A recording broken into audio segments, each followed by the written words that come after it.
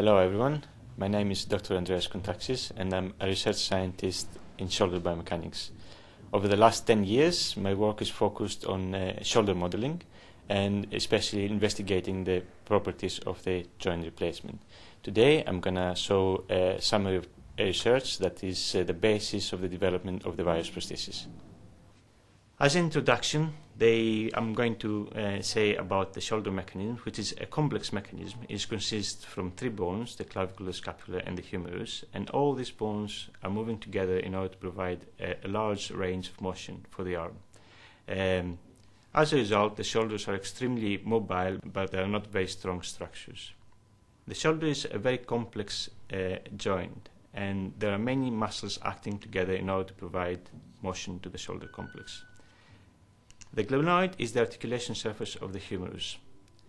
The shape of it is very small and shallow in order to allow a large range of rotation. The prime muscles of the shoulder is the deltoid muscle that is pulling the arm up, the pectoralis and the latissimus dorsis that they pull the arm forwards and backwards. And they are very strong and large muscles, and they provide a big range of motion. There are another set of muscles, though, that they provide stability, and they are called the rotator cuff muscles. These are the supraspinatus, the infraspinatus, and the subscapularis muscles. They are located very close to the glenohumeral joint, and they are structured in order to provide stability to the joint. Their main function is when the prime muscles are contracting. Their main function of the rotator cuff muscles is to co-contract in order to pull the humerus into the glenoid and hold the joint together.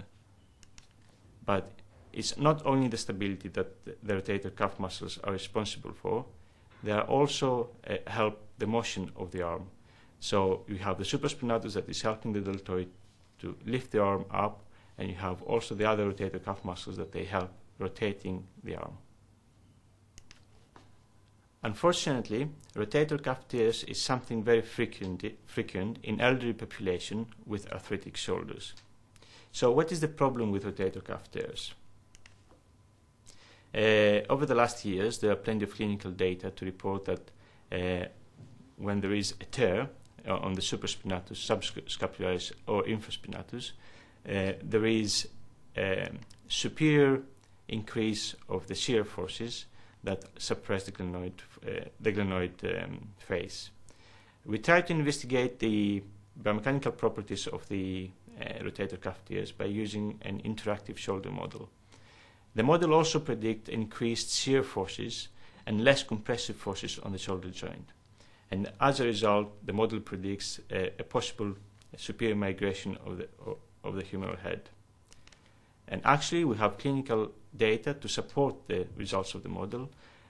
Clinical data that they say joints with a chronic rotator cuff disease, there is a superior migration of the humeral head and erosion of the superior face of the glenoid. The inverse total shoulder arthroplasty for a tear solution is not a new idea. There are the first designs were fully constrained designs, but it was in 1996 where the Grammont inverse design have gained popularity for the management of the to treat irreparable rotator cuff tears. The idea of the Grammont design that was materialized in a delta 3 prosthesis and produced by Dupuy consists of a hemisphere that is attached to the glenoid and the humeral cup that replaces the humeral head. This specific prosthesis has been used for many years, and clinical data so far report a very good shoulder functionality and a very good joint stability. But there are also problems that usually refer into impingement. So the question is, how do we investigate, and how can we improve the reverse anatomy designs? In order to do that, we used an interactive shoulder model, the Newcastle Shoulder Model.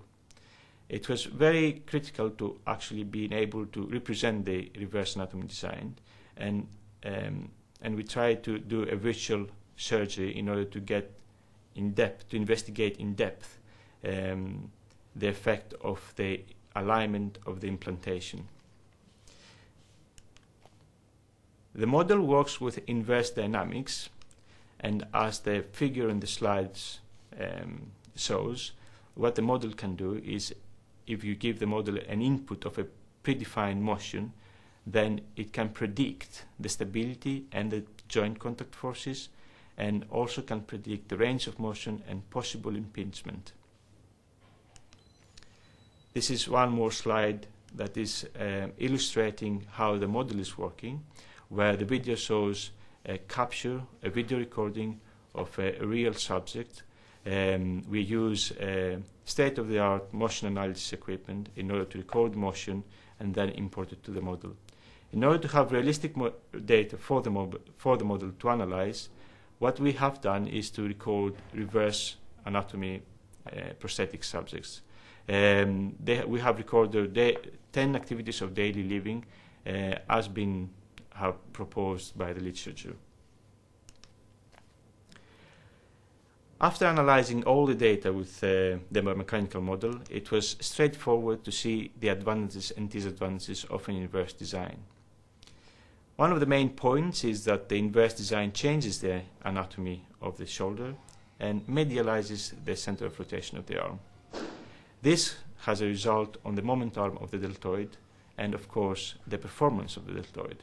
Now the deltoid can do more with the same effort. Another advantage of the reverse design is that the center of rotation is on the fixation plate. This minimizes any bending stresses, and of course it helps for the long-lasting fixation of the prosthesis. And of course, one of the major advantages of the inverse prosthesis is that it restores the stability of the joint. Now the glenoid sphere that is attached to the glenoid provides a large surface which resists the upward pulling of the deltoid. Analyzing further the loading results, we can compare and we can see the differences between a normal shoulder and inverse anatomy shoulder. What we can see is that when you have a shoulder doing activities of daily living, the main load on the glenoid is the compression load.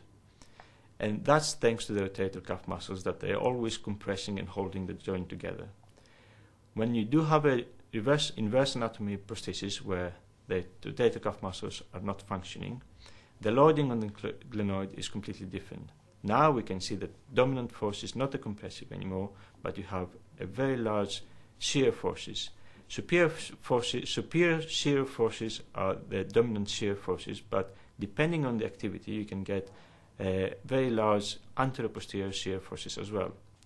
And also the picture can show you a demonstration of how large distribution of the contact forces are on the glenoid sphere. This knowledge is very important in order to design the glenoid fixation, and it's important because when you design a glenoid component, you have to design the direction of the fixation screws in order to take most of the load.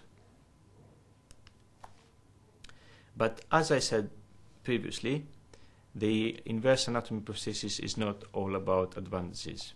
There are some also bad news. And notching problem is one of the most frequent implications, and is the most frequent implication that is recorded in the clinical data. The reports show that there is development of notches, which is loss of bone underneath the glenoid sphere, after long-term use of the prosthesis. We are not exactly sure what causes the bone notches, but we assume that it can be a factor of mechanical contact of the cup with the bone, or it can be due to the high stresses in the joint, or it can be even created by polyethylene wear particles. Simulations of the model clearly show a contact between the humeral cup and the bone.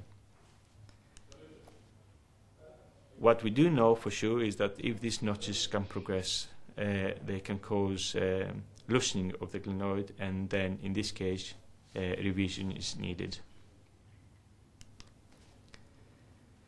The simulations of the model due to impingement have shown some patterns of notches both on the scapula and on the prosthesis. And comparing this data with the cadaveric studies in the literature, we have found that the shape and the size of the notches are very similar to the predictions of the models. That gave us great confidence that we are in the right direction and the model is giving us the right predictions. So the next step, it was actually to try to optimize the design of the prosthesis. In the market now, there are main designs that they follow the Grammont, the original Grammont idea, but they try to modify the parameters, the design parameters slightly in order to avoid the impingement problem. Looking at the market, with the model, we did virtual changes and we tested most of these design parameters. These design parameters was the shape of the glenoid sphere, the size and the cup depth of the sphere, and also the neck shaft angle of the humeral stem. I'm not going to refer into all the parameters, but I'm going to give you a couple of examples. One of the most popular solutions that other designs have done, it was to alter the shape of the sphere. So instead of attaching a half sphere to the glenoid, they have attached a bigger portion of the sphere of on the glenoid. This is a very effective way on reducing the impingement, and the models have showed some very good results. But the problem is always with the stability and with the stresses on the joint. Because you have this offset and because you have a lateralized center of rotation now, the shear forces on the glenoid can create great bending moments that can actually create fracture stresses on the fixation. Another example of a design parameter is the size and the depth, the size of the shear and the depth of the cup. In general, reducing the depth of the cup, you can avoid impingement. Probably this is the one of the most significant factors that affecting impingement. Unfortunately, this is also a great factor that in terms of joint stability. The more shallow the cup is, the less the stability. Of course, you can see that these two factors, the stability and the impingements, are antagonistic factors. But the model suggests that there is an optimum that you can balance the problem out. So you can choose a size and a size of the sphere and a cup depth in order to have maintained stability but also reduce the impingement. But it's not only about the design of the prosthesis. You can optimize also the implantation of the prosthesis. We know that the surgeons usually try to alter the implantation technique and try out fixing the prosthesis in a slightly different way. The fixation parameters that we have tested with the model, it was the positioning of the sphere on the glenoid, how to rim the glenoid, and of course how to position the humeral stem on the humerus. Again, I'm going to give a simple example on how the fixation can actually affect the results. And the inferior fixation of the glenoid sphere is probably one of the best results that I can show you. The most inferior placement of the sphere has great results to the impingement. The model shows that starting from the central of the glenoid and placing the sphere inferiorly by 3 to 4 millimeters, you can reduce the impingement by 50%. But there are limitations, and the limitations are coming from the size of the glenoid. As I said, glenoid has a very small boundaries, and by moving the sphere, by placing the sphere inferiorly, you can expose the fixation screws. Also, there is a deltoid elongation, a deltoid stressing that is associated with placing the sphere inferiorly. And this can cause actually damage to the axillary nerve that causes the deltoid. So the question is, how do you optimize the design? How do you optimize these parameters? As I mentioned, stability and impingement are usually antagonistic factors, and by trying to minimize impingement, you also reduce the stability of the joint. What we have seen from the results of the models, we have seen that not all the design factors or not all the fixation factors affect the stability and impingement with the same way. So the way to do it was we have defined which of the parameters affect the most, and we try to optimize this in order to a new design.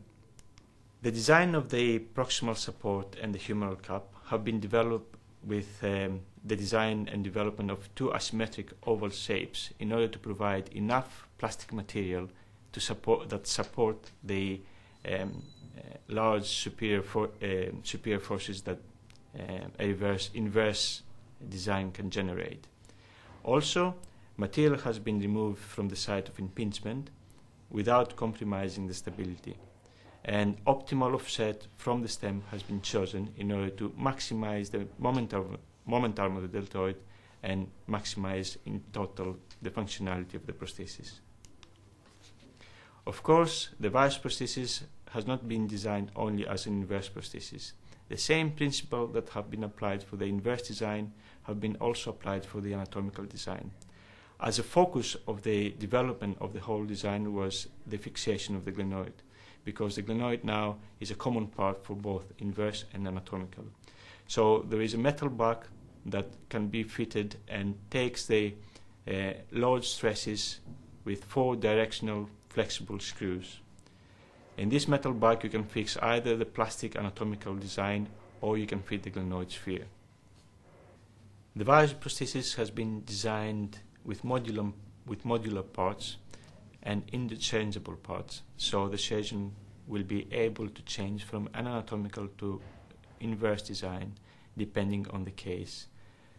This has been achieved by having a lot of common modular parts which the surgeon can easily interchange.